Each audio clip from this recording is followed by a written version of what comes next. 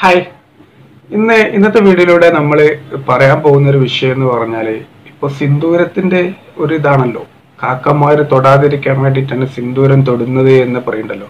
അപ്പൊ ഈ സിന്ദൂരത്തിന്റെ കുറച്ച് കാര്യങ്ങൾ പറയാനാണ് ഞാൻ വന്നിട്ടുള്ളത്. ഈ ഒരു സ്ത്രീ പറഞ്ഞതുപോലെ സിന്ദൂരം എന്ന് പറയുന്നത് കാക്കമാര് കൊത്തിക്കൊണ്ടുപോവാതിരിക്കാനാണോ ഉപയോഗിക്കുന്നത് എന്നുള്ള ഒരു കാര്യം പറയാനാണ് ഞാൻ വന്നിട്ടുള്ളത്. അപ്പൊ ഞാൻ ഒരുപാട് ആളുകളോട് ചോദിച്ചു, എൻ്റെ ഹിന്ദു ഫ്രണ്ട്സുകളോടും നെറ്റിലൊക്കെ കുറച്ചുകൂടെ സെർച്ച് ചെയ്ത് അതിന്റെ അടിസ്ഥാനത്തിലാണ് ഇങ്ങനെ ഒരു വീഡിയോ തയ്യാറാക്കുന്നത്.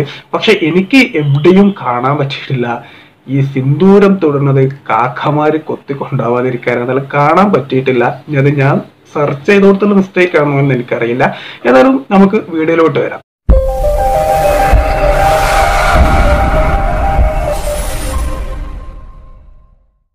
അപ്പോ ഈ സിന്ദൂരത്തിന്റെ പൊടി എന്ന് പറഞ്ഞത് അതിൽ മഞ്ഞള്, നാരങ്ങ, മെർക്കുറി ഇവ മൂന്നും ചേർന്നിട്ടാണ് ഉണ്ടാക്കുന്നത്. പക്ഷെ ഇപ്പോഴത്തൊക്കെ ചിലപ്പോൾ കെമിക്കലൊക്കെ ഉപയോഗിച്ചിട്ടായിരിക്കും. ഞാൻ ഒറിജിനൽ സിന്ദൂരത്തിന്റെ കാര്യമാണ് പറയുന്നത്.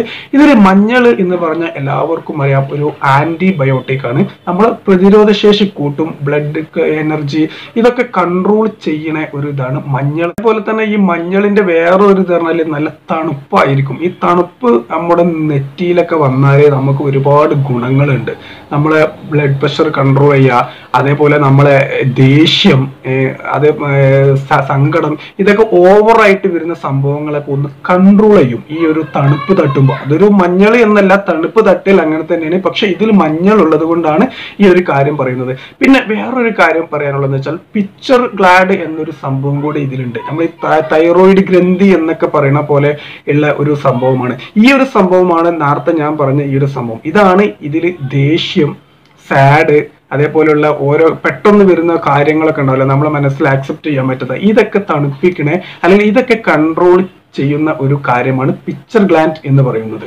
സിന്ദൂരത്തിലുള്ള ഈ റെഡ് കളർ സൂചിപ്പിക്കുന്നത് ഒരു ദൈവികതയാണ്. അതായത് പെണ്ണിന്റെ ഒരു പവർ ഉണ്ട് എന്നുള്ള ഒരു ദൈവികതയെ സൂചിപ്പിക്കുന്നതാണ് ഇതിന്റെ ഈ ഒരു ചുവപ്പ് നിറം.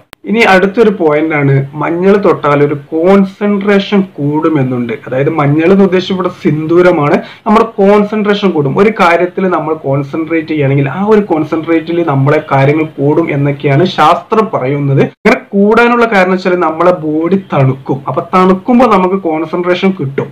അതാണ് ഇതിന്റെ ഒരു സംഭവം. അടുത്ത ഒരു പോയിന്റ് ആണ്, മാരീഡ് ആണെന്ന് അറിയിക്കാനും കമ്മിറ്റഡ് ആണെന്ന് അറിയിക്കാനുമാണ്. അതേപോലെ ഞാൻ ഒരു ഉത്തമമായ ഭാര്യയാണ്, ഞാൻ ഒരു പതിവ്രത, അല്ലെങ്കിൽ എൻ്റെ ഭർത്താവിന് മാത്രമാണ് എന്നെ അവകാശമുള്ളൂ എന്ന് സൂചിപ്പിക്കാൻ വേണ്ടി കൂടിയിട്ടാണ് ഈ സിന്ദൂരം തൊടുന്നത്.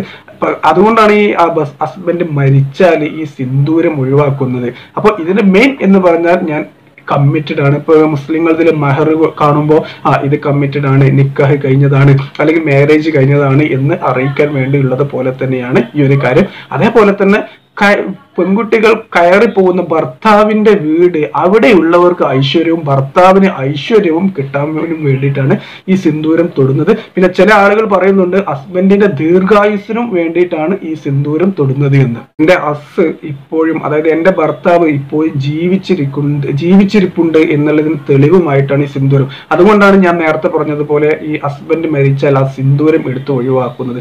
അപ്പൊ ഇത്രയൊക്കെയാണ് ഞാൻ മനസ്സിലാക്കിയ കാര്യങ്ങൾ. ഇത് ഞാൻ ഒരുപാട് നെറ്റിലും അവിടെയും ഇവിടെ സെർച്ച് ചെയ്ത് കണ്ടുപിടിച്ചതാണ്. പക്ഷെ ഇതിലൊന്നും ഞാൻ നേരത്തെ പറഞ്ഞതുപോലെ എനിക്ക് കാണാൻ പറ്റിയിട്ടില്ല കാക്കമാര് കൊത്തിക്കൊണ്ടുപോവാതിരിക്കാനാണ് സിന്ദൂരം തൊടുന്നതെന്ന്.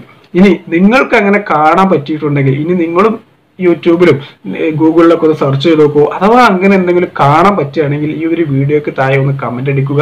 എന്നിട്ട് അത് ഒരു തെളിവ് സഹിതം ഒന്ന് ഇടുക. കാരണം അറിയാലോ അങ്ങനെ ഒരു സംഭവം ഉണ്ട് എന്നുള്ളത് നമുക്കും ഒന്ന് അറിയാലോ. അപ്പൊ ഏതായാലും ഈ ഒരു വീഡിയോ നിങ്ങൾക്ക് ഇഷ്ടപ്പെട്ടാൽ എന്റെ ചാനൽ ഇതുവരെ സബ്സ്ക്രൈബ് ചെയ്തിട്ടില്ല എന്നുണ്ടെങ്കിൽ എന്റെ ചാനൽ ഒന്ന് സബ്സ്ക്രൈബ് ചെയ്യുക. ആ പുതിയ വീഡിയോ നോട്ടിഫിക്കേഷന് വേണ്ടി അതിന്റെ കൂടെയുള്ള ആ ബെൽ ബട്ടൺ കൂടി ഒന്ന് ഇനാബിൾ ചെയ്യാൻ ശ്രമിക്കുക. അപ്പോൾ എല്ലാവരും സപ്പോർട്ട് ചെയ്യുമെന്ന് കരുതിയിട്ട് ഞാൻ ഈ ഒരു വീഡിയോ വൈൻഡപ്പ് ചെയ്യുന്നു.